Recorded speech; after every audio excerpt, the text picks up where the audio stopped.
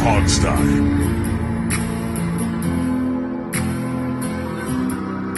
Hey everybody, welcome to the Hogsty.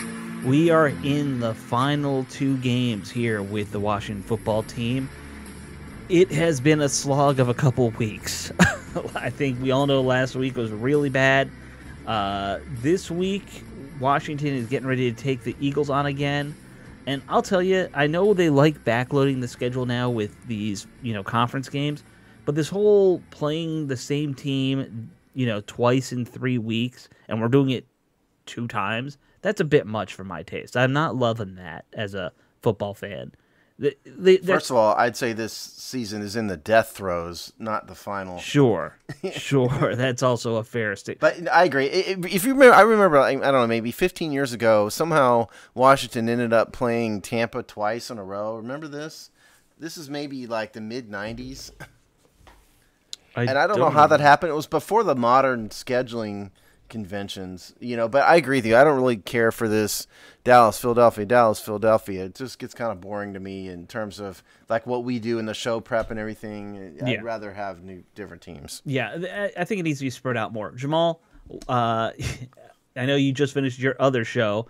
Any talk about scheduling in your other show? Absolutely not. We was off. Look, no. I leave it at that. I think we were all focused on more non-football related items as it relates to 2022 coming up. So no scheduling. So you've thrown in the towel. You're doing your fantasy drafts and all that stuff. That's where we're at? Well, once a week we deal with all 32, and it's not necessarily centered on the Washington football team, and that show itself. Right. Allows a little bit more flexibility, because we know each other much more than the common group. Like, we known each other for 10+ years, so it's easy. So we can talk about Right. more things, and that's what the concept of tonight was. So no fantasy football. It was all about your goals for 2022, reflecting on 2021. Man, it was a good time.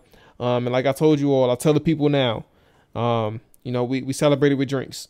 So that's where I'm at right now. Yeah. That's where I'm at right now. But so Jamal is in the state I'm normally at for shows, is what we're saying. Yeah, I will never forget that halftime show that you did that we had to remove. But I will never forget that moment, Alex, where that was a mix of a very strong beer and very strong whiskey. Yes, I understand. And Steve had to take over and put his foot down, like, this is not happening. Yeah. I remember I was sitting in a sports bar watching that game, and Alex called me in like the second quarter, and was like, hammered. I want to do a show. I said, okay, we're going to do a show in like 2 hours. Relax. I don't know what you're talking about, Alex. How did I, then the next thing I know, he's, saying awful things about, Dan Snyder, and it's published. And I was like, no, absolutely not. Yeah. Yeah. That has to go. Yeah, that was, that was a moment. I'm kind of shocked I didn't do it last game, because I really was too. I was expecting you to be slurring your words when we were doing the late Hogside late night recap show. Alex, you come a long way. That was at least 2 years ago. You've come a long way. Yeah, that was. So you're not surprised. You shouldn't be shocked. Like, this is something where you've come to learn that Washington goes through these things, and it hasn't happened in a long time. If you think about it, though, seriously, this type of loss hasn't happened in 10 years. Like, the last time we looked like this was actually the Philadelphia game on Monday Night Football against Michael Vick. Yeah. Well, you weren't with us on the recap, but I actually, to entertain myself in the second half of this game Sunday night, I went through and looked at every single game in Redskins history, all the way back to 1937, to see how it ranked. And you can listen to that on the other show. But the bottom line is this one was somewhere between the third and sixth worst game that the franchise ever played, including that Monday Night Massacre game, including the Patriots in 2007. That Patriots one, including crazy. That infamous Bears. Yeah, including the infamous Bears game in 1940. But it was legit. Last week was legitimately one of the worst games Oh yeah, it in was. franchise history. It was. And unfortunately, we have some news we got to cover that's also sad about not just this team, but I think we should start with the big story in the NFL. That is that John Madden passed away, 85 years old, which, you know, for a guy who loved to eat nothing but turduckens with his bare hands, 85 is a pretty good run. I'll give him credit there, man. But an absolute legend of the game, right? I mean, it's fair to say without John Madden, football would not be the number one sport in this country because his branding with the video games and how that kind of expanded football's fan base was huge in the 80s, 90s, and early 2000s. It's kind of funny because depending on how old you are, you have a totally different outlook on what John Madden was. Absolutely. I'm not old enough to really remember him as a coach, but there are those people who remember him as an outstanding coach, and that's their primary view of Madden. Mm-hmm. I remember him as the premier television color analyst on CBS. That's how I remember him, but people younger than me have no recollection of that, really, and they think of him as the face of the Madden game franchise. Well, so it's amazing all these things this guy did. He had a pretty long overlap between being a broadcaster and the game franchise. You know, like you said, you remember him starting in CBS, but he also was on Fox for a long time as the prime guy for Fox. He was on Monday Night Football for, 15 years? Something like that. It was a huge chunk of time that he was on Monday Night Football. But, I mean, yeah, like, I think for my age, Jamal's age, that Madden video game was a huge part of, like, being a football fan. You know, like, that really opened your eyes to so many things about how the game can be played. Mm-hmm. And also, how are coaches bad at clock management? Because everyone else figures it out when they play that video game. You know, there's that part too. Yeah, I loved Madden, man, and truthfully, I played it in 2020 as well, so a year ago, but obviously he attached his name to it. But a conversation that we aren't going to have right now is just understanding how bad the product has become. And that has nothing to do with Madden itself, but the overall nature of the game and understanding that he just having that game and obviously the battle with 2K, just he was able to attach himself to a game that was developing the plays, developing the players, having the consumers of the product understand the game better through his game. And at one point when he was directly involved with the game through his commentary, because you all know, Alex, when you did the Ask Madden plays, his voice was attached to it. He'd tell you what to run. He'd tell you why it would make sense. And when you listen to his commentary, it's like, you know what? Madden knows what the hell he's talking about. Let me go ahead and pick this play.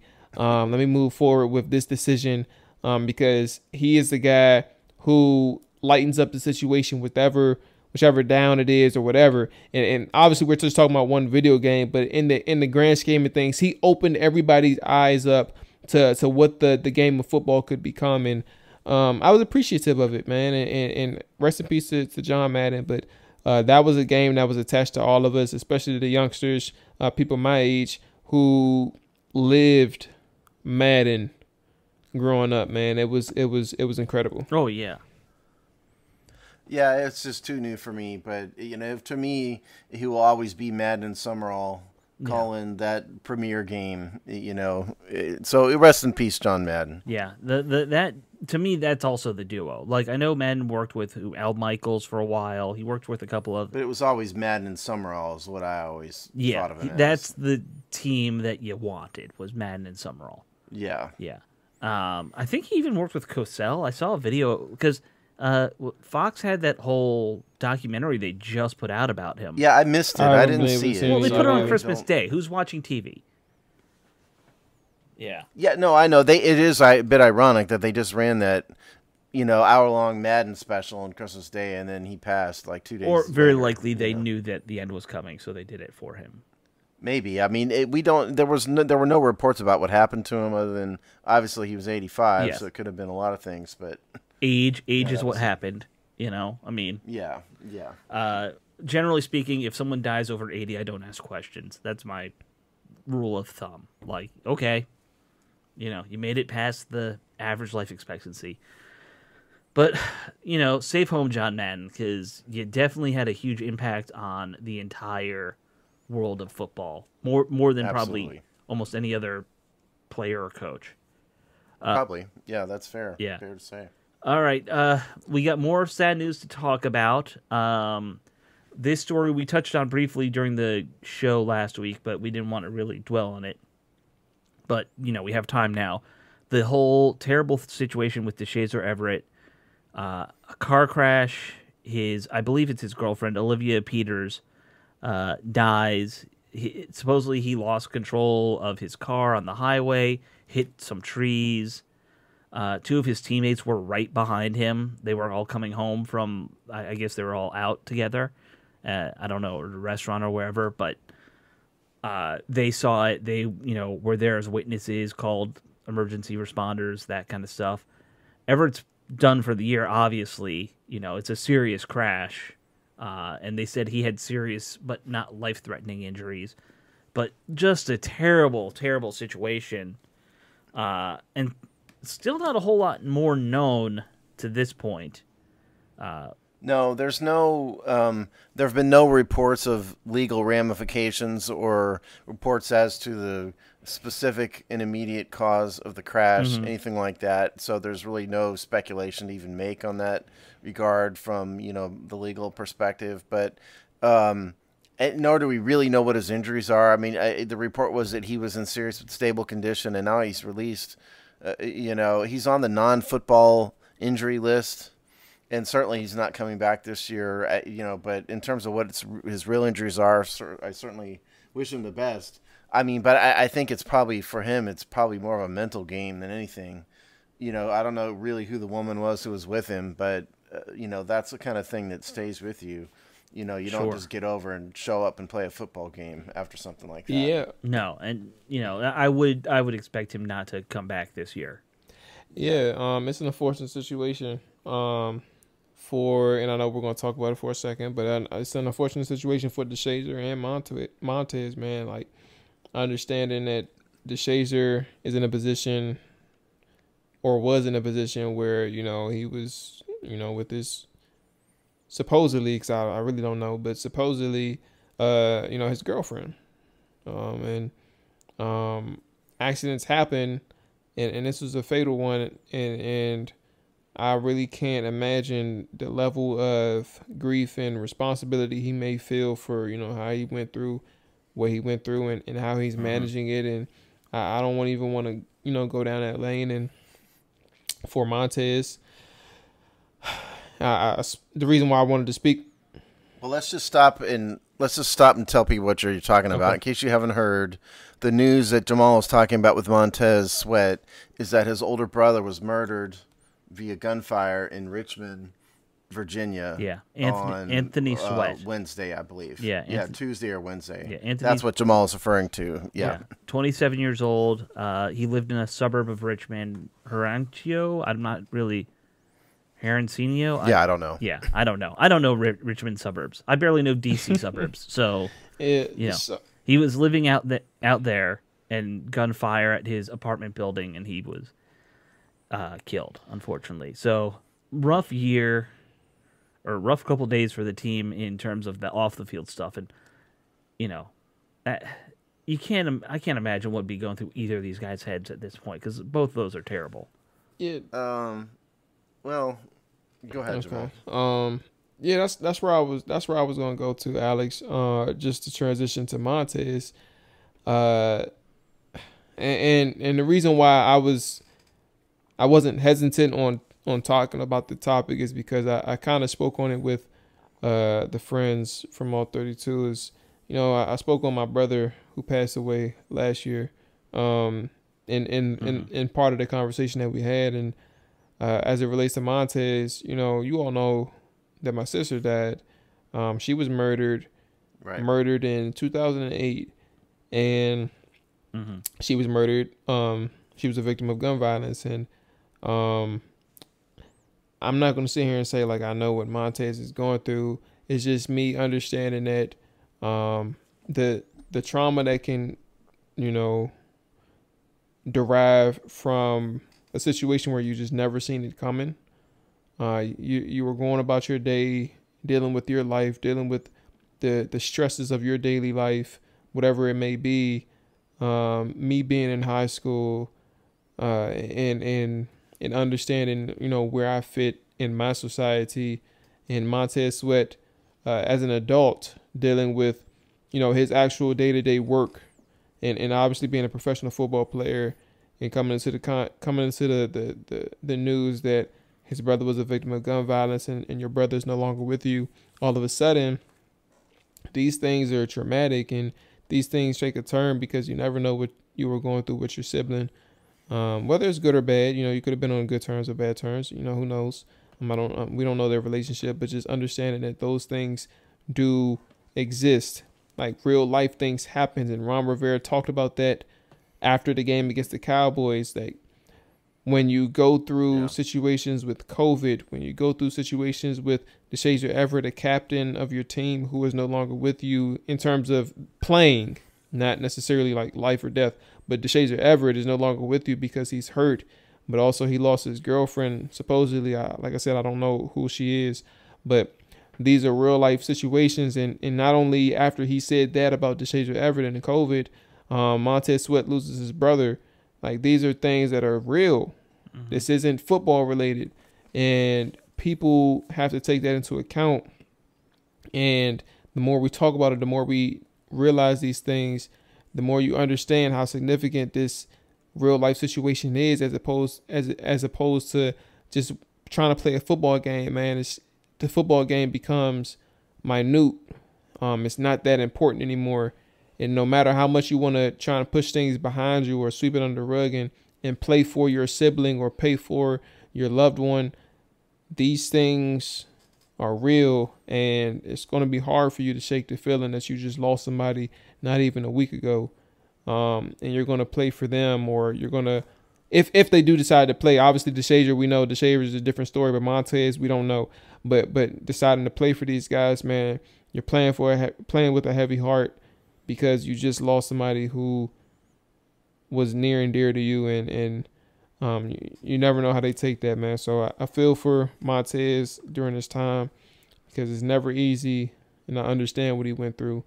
I don't know how he feels, but I understand.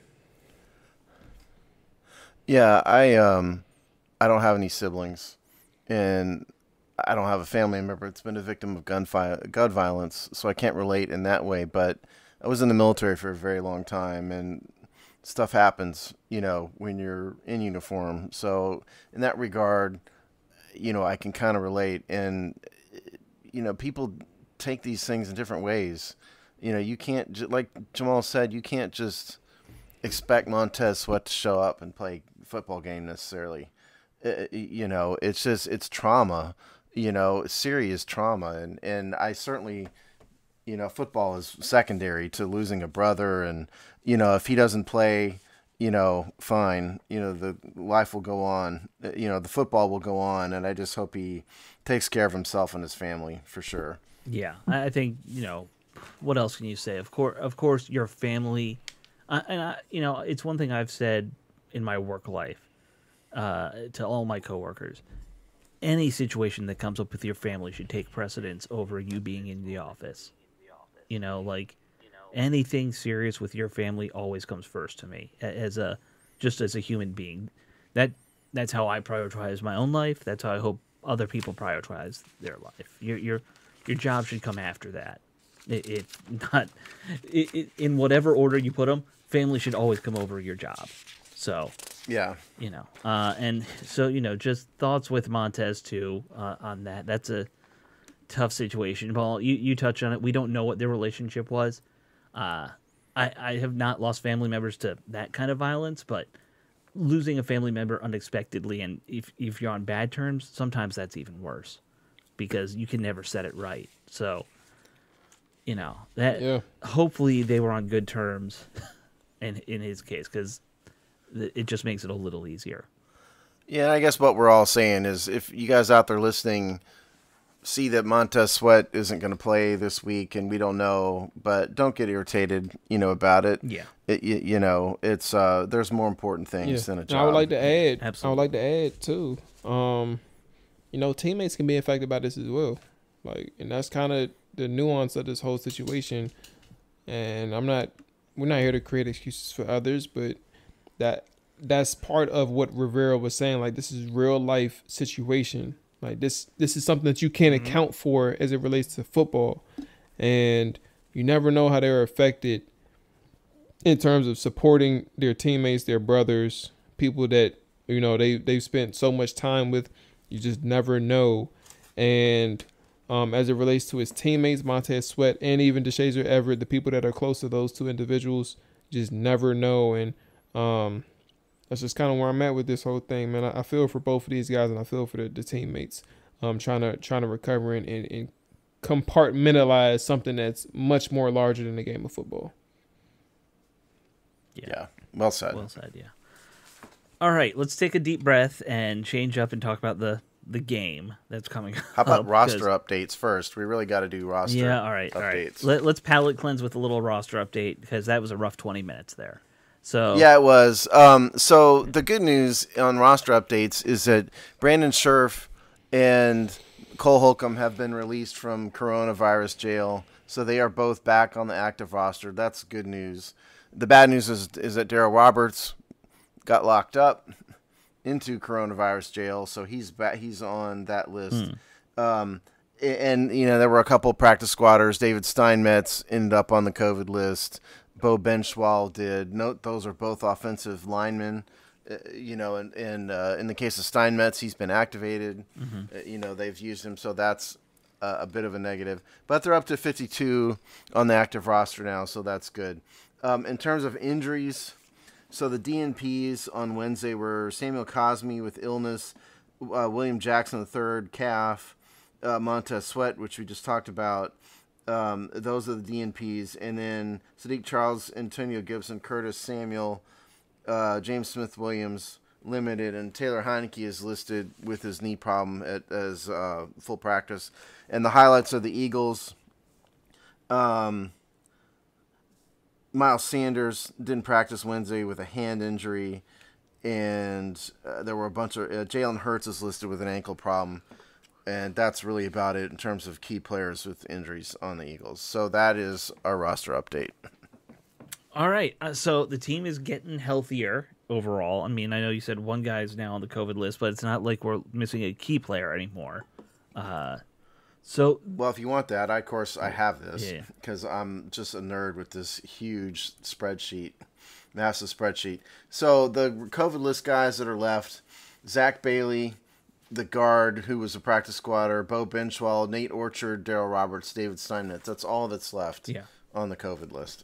So again, no big names there. It's no. Yeah. So that's gonna make this game versus the Eagles very interesting now. And I say that because I think we all remember last time we played the Eagles 2 weeks ago, it was basically a practice squad who was out there at that point.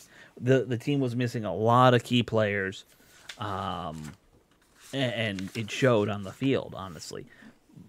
So it'll be very interesting to me, guys, to see how the Eagles play against Taylor Heineke instead of Gilbert or whatever his name was. Gilbert Grape.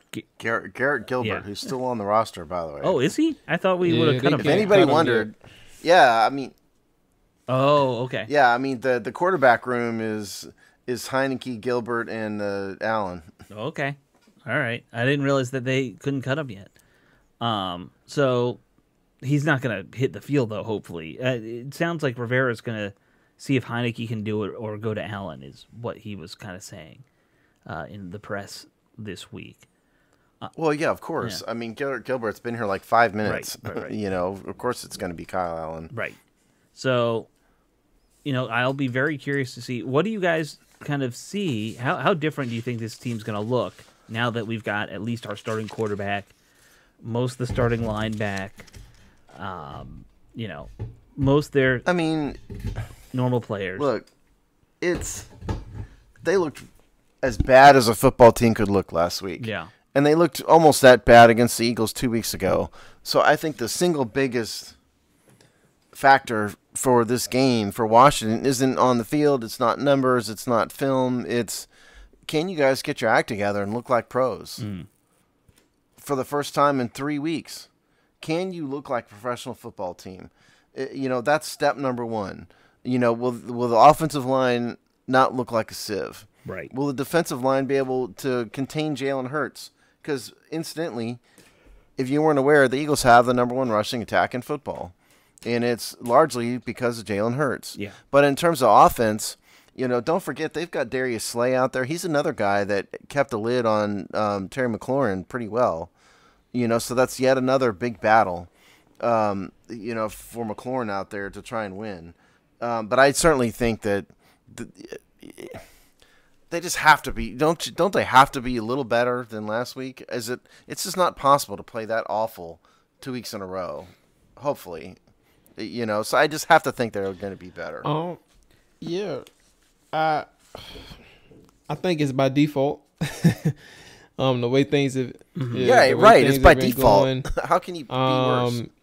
Personally, and I'll be brief in mine. To be honest with you all, Washington is in a position. I think 2021 has been unique, but 20 weeks. What are we? Week 16, week 15.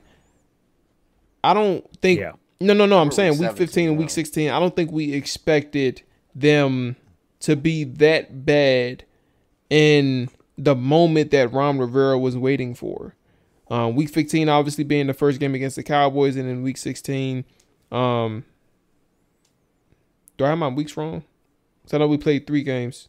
No. This is week 17, week 16 Cowboys, week 16. Okay, so yeah, week 14 through 16. That's what I meant. So 2 Cowboys games. So week 14 through week 16, I don't think that we expected Ron Rivera's teams to be as bad, especially given that we were waiting for this moment and Ron Rivera was waiting for that moment to play against the divisional opponents. He played against Dallas Cowboys twice. He went down 21-0 twice.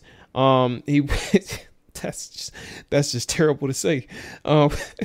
He went down 21-0 twice against the Dallas Cowboys, and then obviously Philly to go start up 10-0, and then obviously I think they went on a 20-0 run, eventually winning 27-17.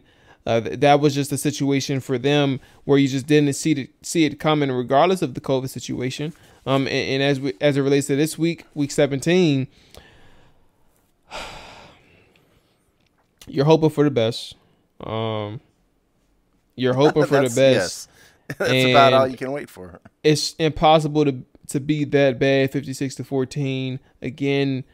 But when you analyze the situations that they're in and understanding that the 2-6 start was similar to what you've seen the last 3 weeks, I don't know how much better they're going to be against the Philadelphia Eagles this time around. It may be closer. It's hard to not be closer, but I don't think that is a guarantee that it'll be a close game, especially how things have gone in totality of 2021. Well, yeah, look, if they go down 56-10 or whatever, again, Ron Rivera needs to be fired. Like ASAP. I just don't believe they're going to be that bad. I don't. Numbers wise, particularly on defense, things have gone south. Yes, in a big way. And we'll get to that in a minute.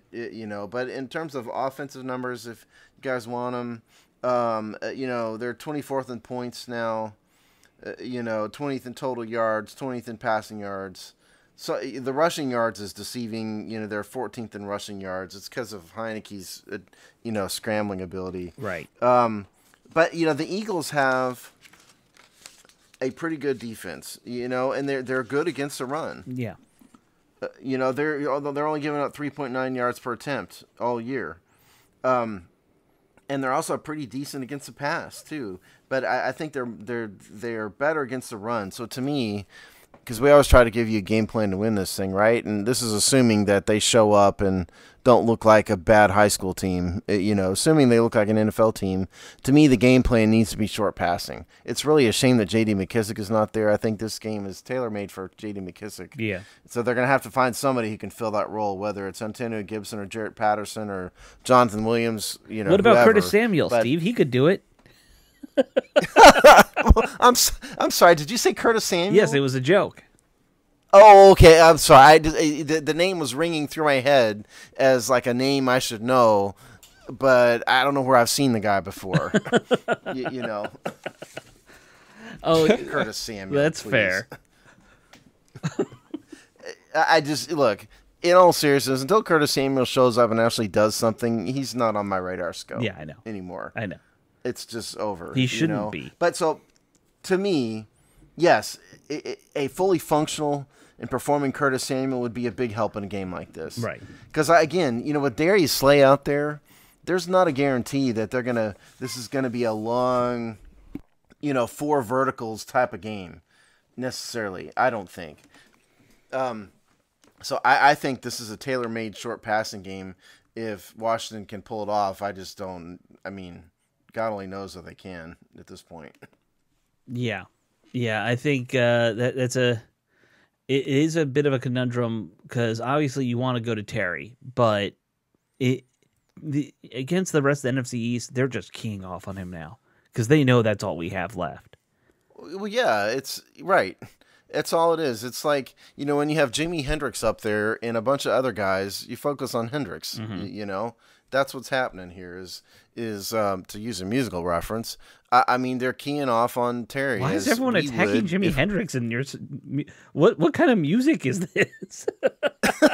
I meant focus on Hendrix, not the bass player is what I was trying to say. I gotcha. It came out strangely. No, I didn't mean beat up the ghost of Jimi Hendrix. No, I didn't mean that. This is a very weird instrument or very weird analogy now. I have no comment. Yeah, what I what don't I meant go with that. If Jimi Hendrix is on stage, you watch him. You do not watch the bass player and the rhythm guitar player. You watch Jimi Hendrix. Gotcha. That's what I was trying to say. Gotcha. Yeah, I mean, and I think it's fair to say Terry is Jimi Hendrix. Everyone else here is, I don't know. Okay, NSYNC? catch up. Yes, that's right, Alex. Yes. Okay. It was a weird analogy. Okay, I'm sorry. Just forget it. And NSYNC sucks for the record. In my addition to the analogy. Yes. Okay, so they're going to key off on Terry. So yeah, you got to open up. They're going to hand him to Darius Slay. Is what they're going to do. Yeah. Well, or they'll bracket him. And they're going to slide a safety over to him. Right. And so then you're back to, that's why I think the underneath stuff is where they need to focus. Again, one of these running backs is going to have to come through and be a reasonable representation of J.D. McKissick. Right. These underneath, these square outs, these wheel routes, that's the kind of thing I think that they can make some hay with the Philadelphia Eagles, is though that kind of get like a Jay Gruden game plan. That's what they need in this game. They really do. And also maybe try and get DeAndre Carter to play a little bit more of a slot role and not whatever the hell you have him doing. Mr. Gadget guy. Yeah. I mean, I get Adam Humphries. DeAndre Carter is what Curtis Samuel is supposed to be. Yeah. That's what DeAndre Carter is. Yeah, they're having DeAndre Carter's a better version of Curtis Samuel. Well, healthier. I don't know. Well, meaning he's there. Yes. Period. Yeah. I would like to see Carter, though, use more in a traditional slot role, because I think with his size and speed, he could get some mismatches underneath against linebackers pretty easily. That was kind of what I was getting at, though. Because Adam Humphries, nice addition as a fourth receiver. Not worth more than that. He's the Jag, okay? Yeah. He's going to make a few plays. He's a professional football player. Yes. He's there. That's about all you can say about him. I think he's averaging, 2 catches a game, something like that? It's not much. Roughly, yeah. All right, so I think I think I'm in agreement with you. Jamal, do you disagree or agree with Steve on the whole idea of just dink and dunk your way in this game? I think we need to start Kyle Allen. I tried to. I had myself on mute because Dakota's about to act up with her toy in my background, but that just means she's agreeing with my analysis. Seriously, I think that. Hold on, girl, move, stop, shut up. Throw that squeaky. I think that we're in a position for the offense where, and things we didn't take to speak on is what Ron Revera said in during the week, the post game, or excuse me, not the post game, but just his midweek pressers. He said that he wanted to get Kyle Allen some opportunities, but I think that now that's not his full quote verbatim, but I think that for those who haven't read up, I would suggest you all to try and find the quotes that he gives in his post game or his post practice pressers.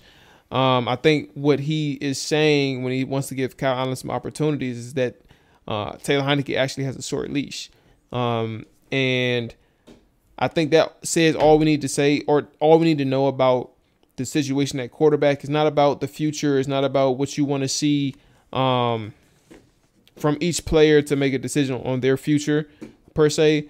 But I just think that Washington needs to finish this season strong. They need to see what they can get out of their players, Curtis Samuel, De'Ami Brown, and others who have lacked opportunities or who have not made the best of their opportunities that they've gotten under Taylor Heinicke. So for me, Deacon and Duncan, to answer your question directly, I don't think that matters. I just think that it's the quarterback itself who is struggling. And if Taylor Heinicke continues to struggle, I think that his leash is extremely short.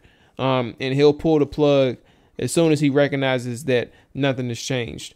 And I think that moment can come as early as the first quarter. Yeah, no, I think you're probably right because this is sort of Ron Rivera's history. When he sort of mentions something in passing like that, it usually happens. Has anybody noticed this? So when he doesn't, always up until this week, he's given Taylor Heinicke his full support. Yeah. Taylor Heinicke's our starter. Yep. And then he says something like, we're trying to maybe get Kyle Allen some snaps. That usually means Heinicke's gone. When Ron Rivera says something like that, it has a lot of meaning. And to be honest, I don't know why it hasn't happened sooner. Not because I think Taylor deserved it, but they traded a 5th-round draft pick for Kyle Allen, and he hadn't played at all. Basically, at some point they got to let this guy play. Otherwise, it's a total waste of a draft pick. So, they have whether the team has a very minuscule chance at the playoff. The season's basically over for all intents and purposes. Right. You might as well let Allen play. Doesn't hurt anything. So I do think, there might be a real short leash. If it's like he throws another interception on the first play of the game again, he might be gone. Yeah, well, look, I think we're all in agreement. As much as we kind of like Heinicke, and he plays a fun style of football. We know what he is now. I think I said at the beginning of the year, I want to know what we have at least in these two guys. And all right, now we know Heinicke. He's a good leader. He's a good locker room guy, I think. But yeah, he just doesn't have the arm. Well, it's not just that, though. If you watch the film, his mechanics are very inconsistent. Right. There's times he doesn't step through his throws. When you see like these throws going high, it's usually because he's not stepping into his throws. Right. Right. It's his footwork is off, and it's like he can't fix that, and sometimes guys just are inconsistent. He might just be one of those guys. And it's usually the runners that are inconsistent because they've been running their whole life. Right. And they throw on the run so much. It's not like, you have like a totally, like Mark Rippon back there, who's a statue. Right. Who has perfect form and all of that. And so Heinicke might be one of those guys that he's just never going to be consistent, but it's his mechanics are way off sometimes. He has ups and downs through it, and so what I'd really like to see now, we know that, so I'd like to see does Kyle Allen have better mechanics, and is he a bit more consistent in the pocket? I think that's what I'd like to see. I think that's all well and good, but I think if we're talking big pictures, of course, it's safe to bet that neither of these guys is the answer now. Of course not. Yeah. The search goes on. As I wrote in one of my columns this week, I wrote 2 of them this week. Yep. The search that we have been on since Mark Rippon left continues. Right. Long search, and they've turned over every stone, and they just keep finding snakes under every stone they turn over. No, sometimes they just break the stone into 1,000 pieces. Yes, and then they sexually harass the stone and cover it up. Well, yeah, there you go. And then they feel up the stone inappropriately. All right, let's flip sides. Talk about the defense versus this offense real quick. Steve, you touched on it. Good running game. A quarterback that's frankly as much of a nightmare as a running quarterback. In some ways, worse than Lamar Jackson and some of these other guys. I don't know about that, but yeah, he's in the ballpark. Look, Washington's defensive numbers have crumbled. Yeah. Obviously, they gave up a ton of points. We know that. 30th in points. But here's the number that really ought to stun you. They are last in the NFL in opposing quarterback rating. Wow. Meaning opposing quarterbacks are more successful against Washington than any other team in the NFL. Opposing quarterbacks have an average quarterback rating of 104.7. Meaning they're turning every quarterback into John Elway. Yeah. That's basically. And they've come out of the doghouse on third down conversions, but they're 31st. So now the Chargers have somehow gotten worse than them. But the combination of letting quarterbacks go crazy and then never being able to stop anybody ever on third downs, that's not good. And so now you come to the Eagles, who, as I said, are the number one rushing attack in football. Jalen Hurts, as a rusher, has 740 yards, second on the Eagles to Miles Sanders. It's a dual-headed. They have four guys who can run the ball. Yeah. It's not just those two guys. Jordan Howard is a quality runner, and even the other guy, Scott. Boston Scott. There's four guys there who can run the ball successfully. It's a very tough thing, especially when you have a defensive line that vastly underperforms. Yeah. It's as compared to the capital that the team has put into it. Yeah, it's not a good recipe right now, and you add in the issues we've had with linebacker all year, including the fact that both these guys were out last week, and I guess they're probably both back, right? Davis and Holcomb, but as of tonight, it would appear as though they're both back. Yeah. But I mean, that's not exactly, we're not throwing a parade for that. Two Hall of Famers out there, yeah. So we talked on this. I was going to bring up. We talk about Payne and Allen. Allen, he has a father who, first off, shouldn't be discredited or disrespected. Has a big mouth. Yeah. You're right. Yeah, you're who has absolutely a big right. mouth. But he's emotional, and he's emotional about his son, and I don't expect anybody to be any less, especially when it relates to their son. But as it relates to Payne, I think that he removed all of. Now, I'll say this again because I said this earlier today. I want to clarify that this is what I'm hearing. I don't pay attention to Instagram like that. But apparently he removed all of his Washington football stuff from Instagram, whether it's him being upset or whether it's an indication of what may be in the future. He's feeling some type of way right now. I'm going to mute myself again because my dog is dogging. So I'm going to mute myself.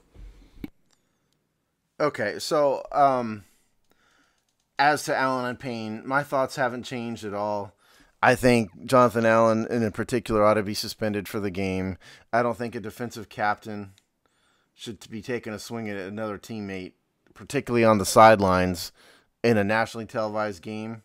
I just think that's vastly inappropriate, and it's hard to say what Deron Payne's fault is in it. I mean, he poked him in the face. But I think in particular, Allen needs to sit. And I'm looking at Deron Payne's Instagram here now. What I think is Deron Payne's Instagram. Yeah, it's got a blue check. The blue check mark means the same thing in Instagram, yes. I guess. Okay, so this is Deron Payne. And there's not one shred of evidence of anything Washington, at least on the page, that I'm allowed to see as a non-account holder. So Jamal's right. That's usually not a good sign. And Payne's in a his contract's up, right? Like next year, or is Yes, he's a free agent coming. Yeah, no, he's a first round pick. so he's in the option year. Yeah. Yeah. Look.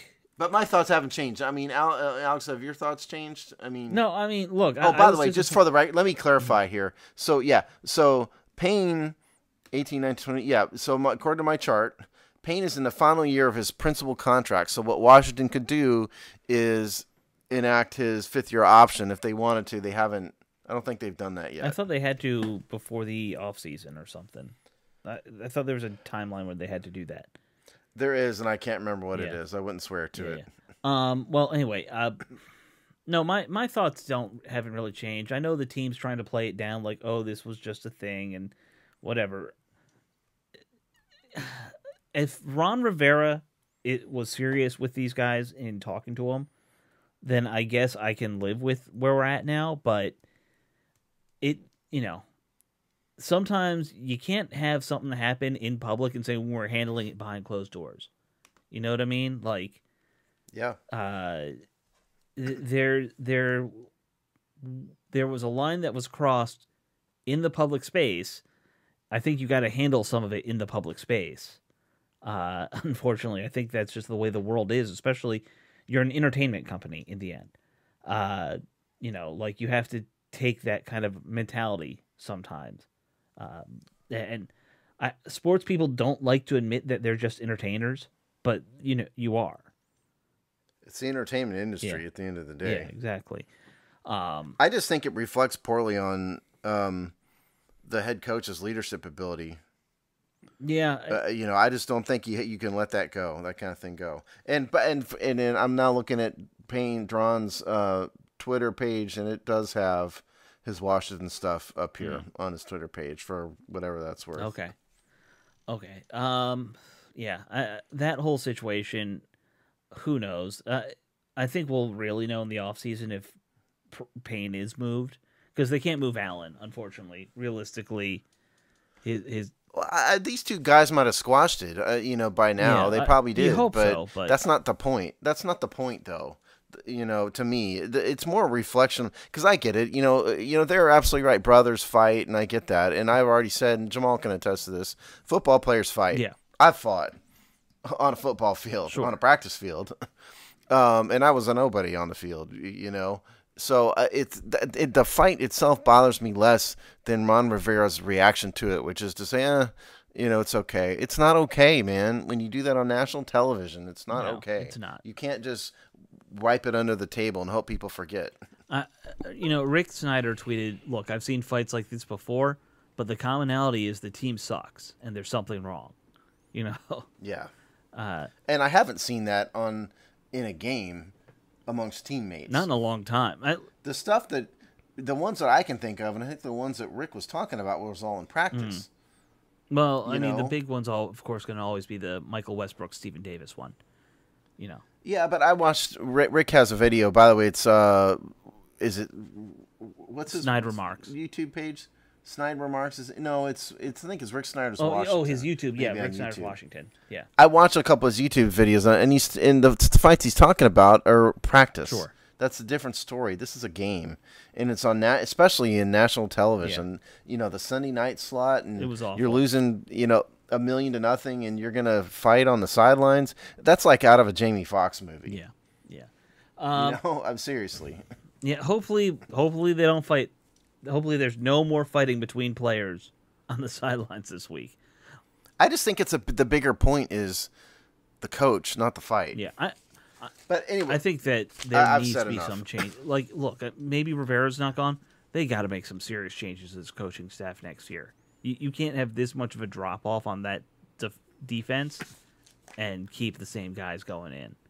You know what? I was about to use another musical analogy because I love my analogies. But I'll spare you all my another analogy. But this coaching staff just looks old and tired to me. There's not a lot of energy. And yes, Ron obviously got over cancer and all of that, and it's been the coronavirus year and blah blah blah. But other teams aren't affected like this. But this coaching staff just looks old.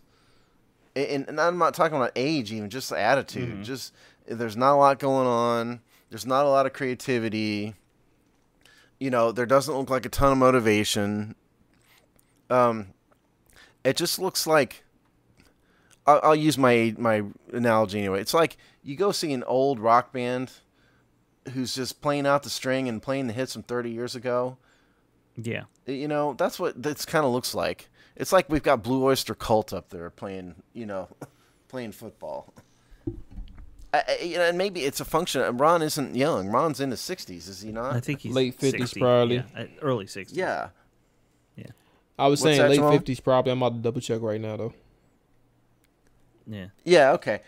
To me, it just something needs to change. They need an injection of fresh energy into 59. this franchise because it seemed like it. 59. Okay. 59. Okay, it was there at the beginning of last year, in the off season, but then they had all the chaos with the quarterback and all of this stuff. I just don't see that this team has any kind of edge at all, and they don't play like it. They played like it against Tampa this year. And a couple games where Heineke was really on his game. Right. But beyond that, they just looked lost. I mean, I almost. think part of the problem is that the sport itself is QB centric, but they've built a team somehow that desperately needs great quarterback play to keep going, and you're doing this with an undrafted 30-year-old quarterback or 29-year-old, whatever he. Well, Kyle Allen's the same guy. Yeah, I know. But I'm saying if you're going to build a team to be quarterback centric, which is what they've done ostensibly on offense, and then you don't have a quarterback, it doesn't work. Like, that's a bad Well, it's formula. also, like I said, they're a running team without a running game. Jamal, chime in here. Am I totally wrong? We haven't heard from you in a while. Am I totally off base or what? If we're going to talk about a coaching change, I think it's valid to have the discussions after this year, and I think that one of the things that I was conflicted with was knowing that Washington went through that 4-game win streak, but at the end of the day, the 4-game win streak doesn't mean anything when you take into totality what the season was, and the season was they started off 2-6. And they started off 2-6, and they found their way back into a 3-game winning streak. 3-game losing streak. That ultimately may be a 4-game losing streak. And you wash out everything that you did after the bye week. Everything positive. So to answer your question about, the notion, because you all brought it up, the coaching change. Me personally, I think it's a valid conversation. I think where it needs to start is obviously the assistants.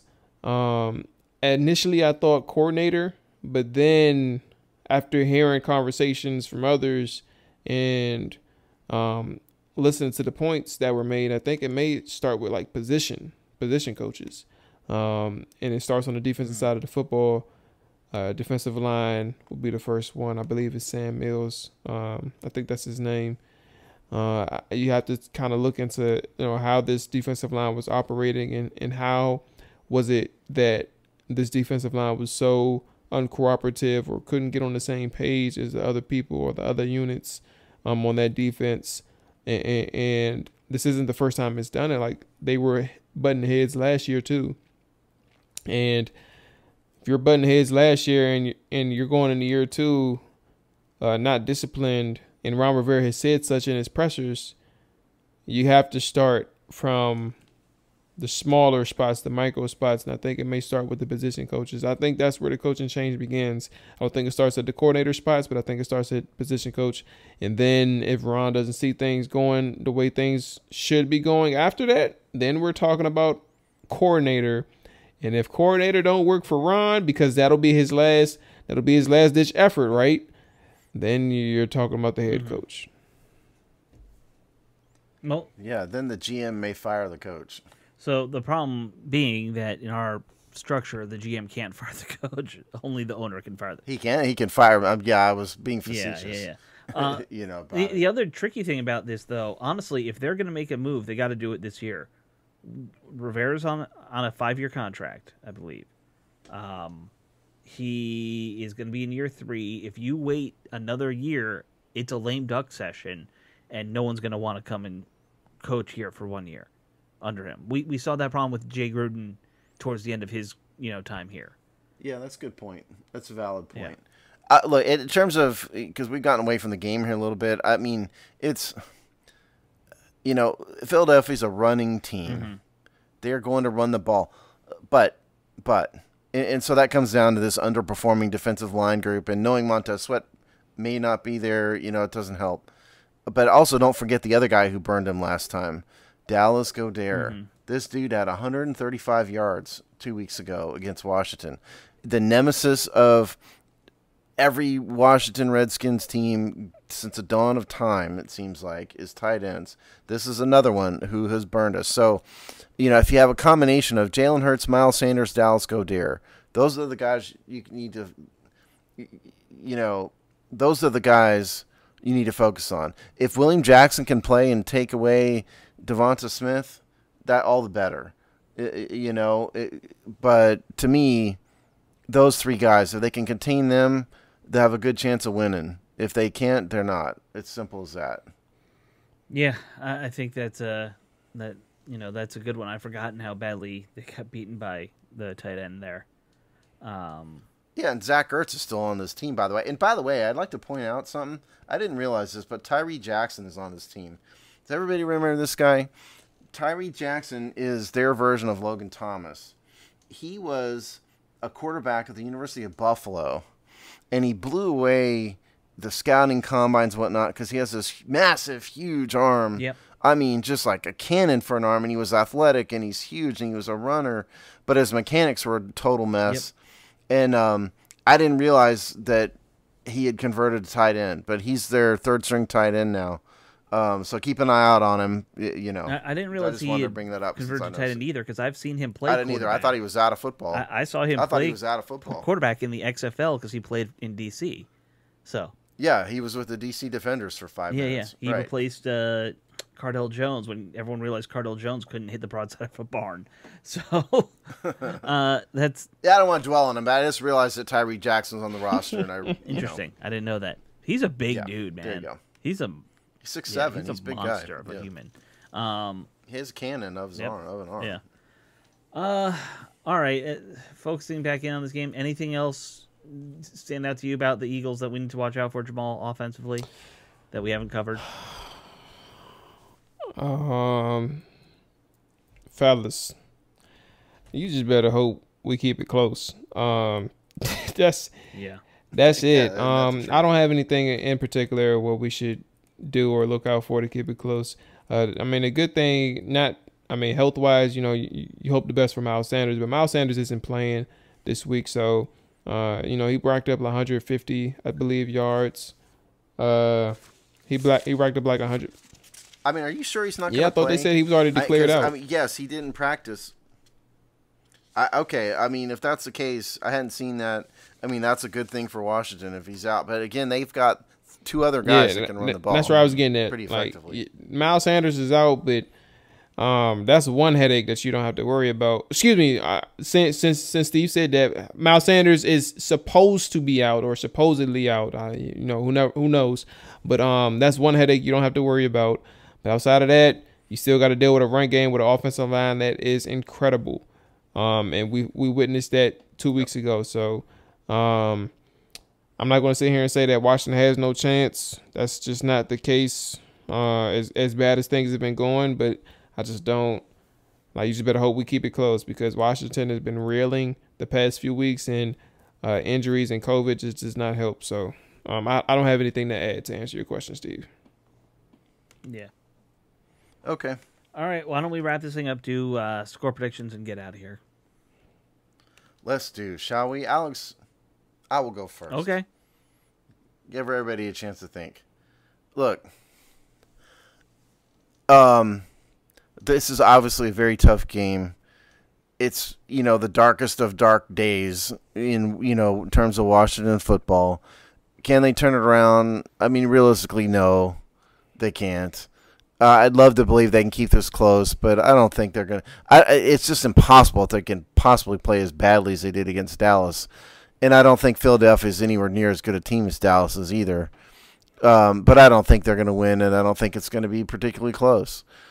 So I think we're looking at a loss, something along the lines of, I don't know, 30-14 maybe. I'll be quick. So another blowout. Right, another blowout. I'm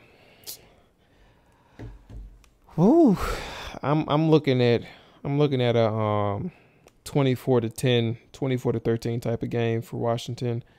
And to be honest with you, I'm being nice on the Philly side. Like, this defense has officially reverted back to the pre-bye week.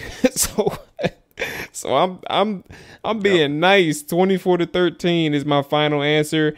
But in reality, if I had to give a